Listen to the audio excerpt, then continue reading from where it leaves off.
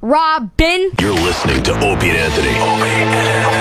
On the virus, Sirius-XM. So you didn't take your shirt off? Even I would wear. kid? This is how stupid I was when I was in grade 3 or 4, whatever. I'd wear 5 shirts over each other just to look bigger. Thinking was fooling. Did you used to have to in gym class? I know they used to play like shirts and skins, right? And I hated that. And I was like, please make me a shirt because I, as a kid, didn't like fucking taking my shirt off either. Yeah, you were probably thin. Yeah, I was a very skinny kid and everything. And I was like, please, God. And then when they say skins, I'd be like, how can I get out of this? Yeah. And then I'd have to go, oh, I got a stomach ache. There's 2 kinds of dudes, you know? Like, there's ones where they can go through a shower and shit. Oh, yeah. Locker room, Guy's naked. 12 years old, fucking showering, got a hairy big cock. Right. And, well, you know, 2 guys fucking a lady and all that stuff. I can't do that. No. Norm played hockey with Gretzky when he was a kid. Yeah. Really? But the funniest one was, I was there, you got fucking hot stories, but there used to be a guy on the Philadelphia Flyers by the name of Dave the Hammer Schultz. Oh, fuck yeah. This guy was He was an animal. enforcer. Yeah. So when I was a little kid, you know, at the fucking, where the Canadiens played, you know, at the Forum, I was back at fucking Schultz, you know, the big fucking bad Flyers and shit, you know. I couldn't find Bobby Clark, but Schultz was standing outside the bus with a big fur coat on, looked like from Slapshot or something. And so I ran up to him. I was a little kid. I'm like, hey, man, can I get your autograph, you know? And he's smoking a cigarette. He threw the cigarette at me. Oh, shit. It was so funny. And then I was traumatized. But then later on, I was like, that's way cooler than getting an actual autograph. Yeah, being burned. Were you good at hockey, Norm? I was. I pulled my tendon. I pulled my fucking tendon. You guys are young, man. Well, not really. A fellow like me. Yeah. Getting up there. Listen. Did you have a shot? Listen, as Colin Wells knows, I've seen more sunsets than I'm gonna see. Oh boy. No, but I tore my tendon, and this is the first time I've been immobile in my life because I still have this crazy competitive fucking thing where I'll play, you know, 20-year-old kids and pick up basketball and get the shit beat out of me, but I still think I'm young. But this was the first time I was immobile for about 3 or 4 months. If you guys ever get there, it's a fucking portal to the future. You go, holy fuck. Yeah. No, I noticed those aches and pains that start coming up that weren't there before. All of us. And you just kind of, now you got to work through them. And Louis C.K. talks about it too when he goes to the doctor and it's just like, oh, that's just, you know, oh, that's what it is. That's never going away, ever. Yeah, exactly. There's no cure for it. There's nothing. You got to live with it. And it's like, oh, great. That's just the beginning of the falling apart sequence. You never My fucking cardiologist, 68-year-old man, he's like, you got to keep walking. He goes, at our age. I go, our age? Like that. And then I realized I think I am in his bracket compared to my kid, you know, who's 18. I'm not in his I'm closer to this 68-year-old. Yeah. But, you know, whatever happens. I talk about this in my new book, Perspectives. Perspectives. That's good. But you wish you had the... You know what everybody fucking says? They're like, hey, man, I don't care. When I get to be 80, I'll just do heroin. That's what everybody fucking says. Right, yeah. But I think when you get to be 80, you're like, oh, you're just scared the whole time. You're not going to do heroin. I noticed during your... You're hoping young people don't fucking beat you up. Imagine you walking down the street, every fucking guy can beat every fucking guy and lady. Just kick your ass. Yeah, and they don't give a fuck about you. And you know, I saw an old guy. This is another thing.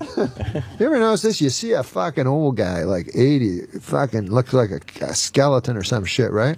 In your stupid head, you don't think you're going to get like that. No. I don't know why, but... You think it's going to be just so, like, long and something might change in science or something. Yeah. Like I've noticed on your special, you do have a lot of bits that are very funny, but, like, very dark as far as the... death and growing old and disease and things like that. One of the funniest goddamn things you were saying was, you know, your odds of getting attacked by a terrorist are 1,000,001, but your heart attacking you. Yeah. It's just somebody, your heart attacks you. The heart's not. What are the odds of your heart attacking you? Your That was heart great. attacking you. I thought that was offensive. It was very Well, the offensive. people who've had heart attacks, Carl, it's a good very point. offensive. Funny to us. Too soon. But like, where is that? Like, where are you as far as that goes? Are you authentically petrified of the end or of falling apart? Which I isn't mean, it? I shouldn't think about it as much as I do. You but do? Do you lay there? I go fucking. I get a lot of tests done. Do you? Yeah, Like my make sure doc- everything's cool. Your cholesterol. This happened to and- me one time. Because, like, people say, oh, you're a hypochondriac and shit. But I'm like, no, fuck, that's not it. It's like the only chance you got is early detection. That's all you got. And so I used to go to the Mayo Clinic, you know, in Rochester, Minnesota, every year. And I would have, this is what I'd do. Because I don't, this is what doctors do. They'll just fucking, you go, hey, I got a cough. That's probably a cold. Right. You know what I mean? They just brush everything off, especially if they know That's you're a what they told hypochondriac. Jim Henson. Yeah, exactly. Yep. So what I would do is I'd go to this is what happened to me. I went to Rochester Mayo Clinic and I would exaggerate all my symptoms. So I go to the stomach guy. He goes, "What do you got?" I go, "I fucking shitting blood." I'm coughing up blood. He goes, "Holy fuck!" So he'd give me a full thing. I wanted to make sure I got a full thing. So every fucking guy, blood was coming out of my nose and ears and my asshole and everything. So anyways. Just so I get a full, clean bill of health. So I did, and then that's when I'm most happy. Is just when I'm walking out of that place. Now, how long does that last? Doesn't last long because obviously, Something can pop up. 2 days later the fucking thing can start. But then, a fucking 6 months later, I decided I never had insurance before, so I decided to get like life insurance. Couldn't get it, right? So I was like, holy fuck, because sometimes they mix up files and shit. I said, I must have something wrong with me. Oh, no. And so I fucking said, why the fuck can't I get, and nobody will accept me for life insurance. Anyway, it turns out that the life insurance people are privy to all the doctor's notes. Oh, so you were They got saying... the doctor's notes. Even though I had a clean bill of health, they go, this guy's shitting blood. Fucking blood everywhere, you know. I can insure this motherfucker. Yeah. So they said he must have some unknown disease. Oh, shit. Oh, shit. So it took me a long time, and then finally I had to get that fucking Ed McMahon life insurance. We're like those guys. They're like, hey, man, will nobody fucking give you life insurance on account of you're fucking old and sick and going to die? Here, we'll give it to you, $1 a month. If you're 65 or older, you could get term life insurance. Yeah. And then it says doesn't kick in for 3 years, premiums, you know. And Plus, imagine if you're the fucking guy that's asked to do that commercial. and it's like, and no medical tests. We won't ask any medical questions. Imagine you're an actor, like you're fucking like Robert Wagner, and you know that's you know, like, hey man, do you think about death every fucking day like me? Did you never fucking think of taking care of your family at any point? Until right now when you're on your deathbed? Until now? Holy shit, man. Yeah, I did notice during the special there were a lot of those things, but you make them fun. It's very rare that you could use the word cancer in a bit and actually make it funny. It was just, yeah. No, I'm not like, that's not what I talk about in stand-up. That was just a certain period of time. No, that's what I mean. You know, it's thinking about shit like that. Do you, I noticed because I'm very bad with me being alone with my own thoughts at night. A lot of times if I'm just in a quiet room without the TV on, like I'll just think too much to go to sleep. Yes. And it could be anything. It could be like, oh, there's a kind of a program I want to maybe work on tomorrow on the computer. Or it could be, hey, I wonder when I'll die.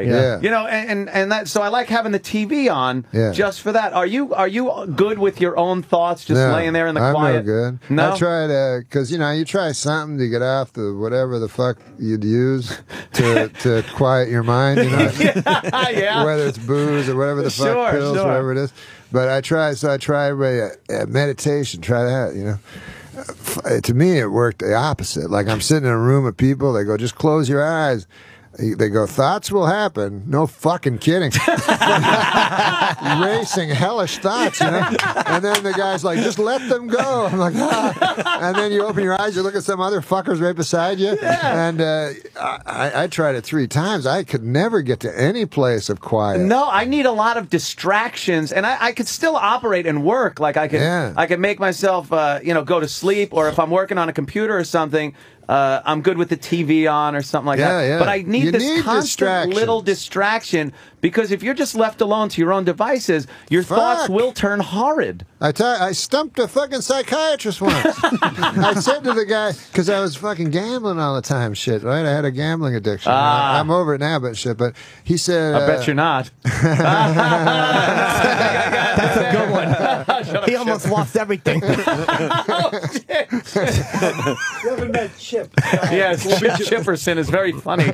Yeah. But he said, the psychiatrist, he said, you're using gambling, you're fixating on gambling in order to escape your real thoughts, you know? Mm-hmm. And I said to him, isn't that why you do everything in life? And literally, I stumped him. He had no answer. He was like, and then he recovered and tried to make it. But isn't that why you do everything? Yes. So you're not sitting at home just thinking about what was what's your, really going to happen to us? where it all ends. What was your gambling poison there? What did you enjoy? Sports was the worst. Gambling. Yeah, sports was the worst. You weren't a casino guy, or no? I did everything, but sports was the one that you think you can pick. You know what I mean? You delude yourself into going. You've sports gambled. I've never sports gambled. Oh, really? In your life? Well, maybe once I got that slip and I knew nothing and I filled shit out and some guy I could have won. What about you? A little bit, not like you. I've heard the Norm stories. I'm blackjack guy. Oh yeah. I play blackjack. Do I love blackjack. What was your biggest loss? Do you talk about it? Nah. Not really, huh? Nah. I don't blame you. A lot. It was a lot. Yeah, you're over it though. I did a stupid thing one time. Okay, he's ready to talk. This was my big statement I threw over at Atlantic City on the boardwalk. I threw 60,000 into the ocean. What? No way. Yeah, to quit. That was my thing. I'm going to quit. Why didn't you just quit and keep the 60? It was supposed to be like I felt like I was in a movie. Wow. That was a symbolic kind of a thing. Like, was it money or chips? No, What's money. that? Was it money? Holy shit. I said chips, and he goes, what's that? Wait, so you threw 60 grand, because you had a moment where you're like, this is cleansing, this is like, to the ocean, I committed. The same way a drug addict would throw his drugs into the ocean. Right. How long after it left your hand did you regret it? I regretted it pretty good. See, I would have thrown the fucking dealer into the... That's how I would get over it. I'm Those stone-faced idiots. I'm surprised that people, like dealers, don't get... Killed. Yeah. It really is amazing because they can piss you off. I've seen dealers do things where it's like, and where they're in succession, where you're like, all right, look, I'm finally getting good cards. I'm pulling 20s out here. And the dealer's consistently showing a dumb 4 or a 3, and that 7, 8 pops up, and here's the ever-present picture card. Or anytime like they're dealing around, and I'm like, okay, king, and now they go around for the second one, 4. But whenever you see them showing a picture card, that down card, it's always a face card or an ace. Every time. Insurance. Is that your game? That's your game? Yeah, I have yelled. I've gotten to the point where the guy, my security guy, Keith the cop, had to get a pillow and bring it down because I was turning around and punching him in the shoulder so hard when they would pull this bullshit on me. And I was yelling where, like, the floor guy would come over and go, hey, Mr. Comey, you're going to have to keep it down. Because I'm just like, yeah, you motherfucker, fuck! So the pillow... Do some people recognize you? Yes, they do. Yeah. Yes, it's humiliating. And I would also use the pillow to bury my face and go like... And I have to tell the dealer, look, it's not you personally. Yeah. It's the cards. I'm yelling. You reacted to an ace of diamonds the way most people react to a rape. Yeah. Screaming into a pillow. Well, I fucking had an 11 and I doubled down, and you're throwing you got almost 30 grand out there, and they give you an ace. Dude, I never get an ace. It's funny when you see a famous guy. There used to be a guy, a weatherman here in New York named Spencer Christian. Oh, yeah, I remember Spencer Christian. ABC, Good Morning America. I think he also wrote, I think he was a smart guy or some shit. But anyways, I seen him in the casino at the Trump, you know, and you can spot a compulsive gambler. Like, oh, yeah. His eyes are... And he's on a bad roll. It's that kind of roll where you keep leaving the tables, and they're like, better luck next time. You know, that kind of shit. And he's just the next table, and he's putting money. Everything's losing, you know, and he's just standing. Anyway, this big, fat fucking family from Ohio.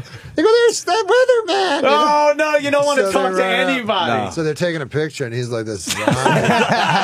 Shut up and deal. Oh, man. Oh, exactly. I hear you. And the other fucking horrible thing is you like lose money. You walk away from a table, a fucking craps table, right? Down like 35 fucking thousand. And as you walk away, some motherfucker goes, yeah, it's like $2 for us. Yeah. Hey, Yeah, no, yeah, it's right. not, It's asshole. not. It's not. TR? I'm here. Norm has to go. Oh, you have to leave? Your people. Norm's a busy man. Your people are telling us that you have to go. Tell him, Fred. The Virus.